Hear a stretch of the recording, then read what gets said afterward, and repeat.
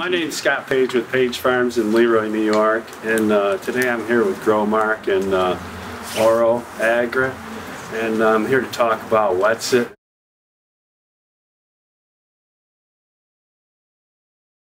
Well, this is our second year with the product after a good neighbor friend referred us, and another client of Growmark. He said it worked really good on weed control, specifically herbicides.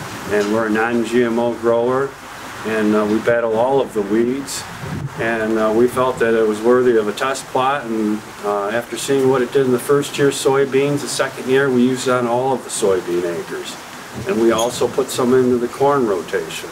We felt the herbicidal control was superior to any other surfactant product that we've used.